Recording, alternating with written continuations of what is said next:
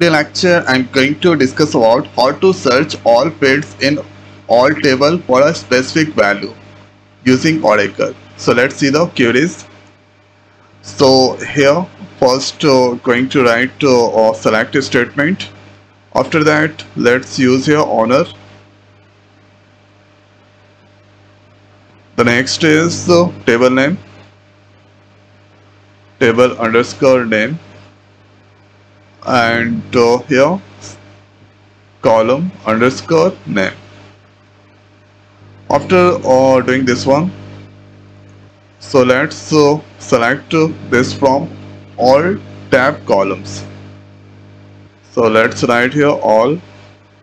After that underscore tab, then columns.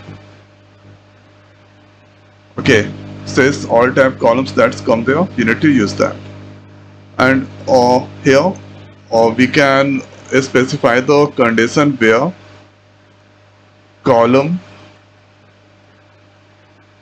okay, where column, and you can see this is ID we can select, and if we don't know ID then simply just take the column name and use the like operator.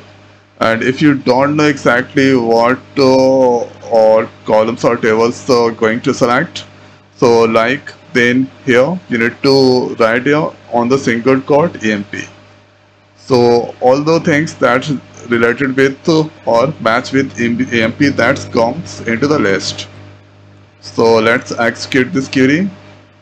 So here you can see it's not displaying anything, honor or table and columns. So maybe I'm doing some mistakes. Let's give in the capital letter this EMP, and here honor table names. After that columns names all and all tables, and this is the where condition, column name like EMP. Execute once again. So this time this is displaying honor, table name and columns names. But inside here you can see there is the employees ID, and here inside the employees ID if I open, then you can see department names.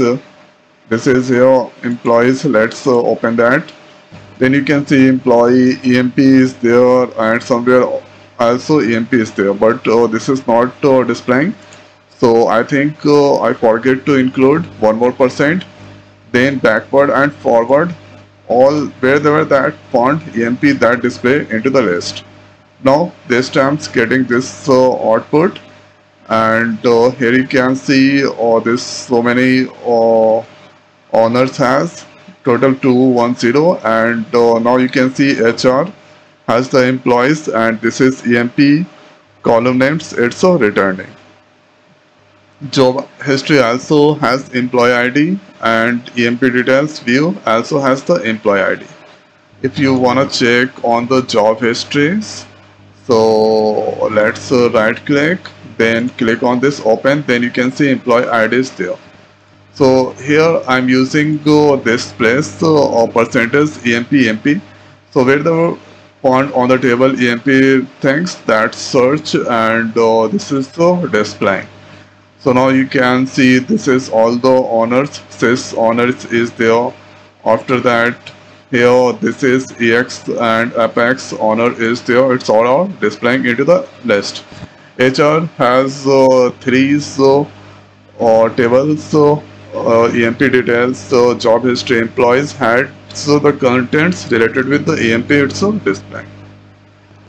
Now this is displaying some only 3 columns. If you want to include the more, then instead of giving 3, just give the star.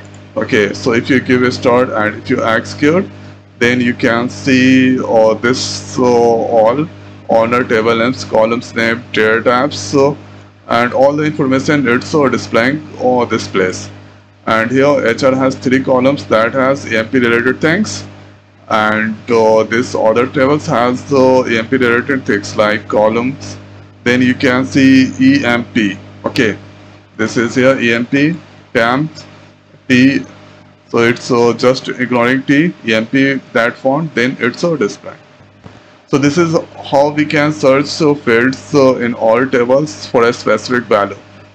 Okay, so I hope guys this video is helpful for you. So now this video is over. So thanks for watching. See you next week. Thank you.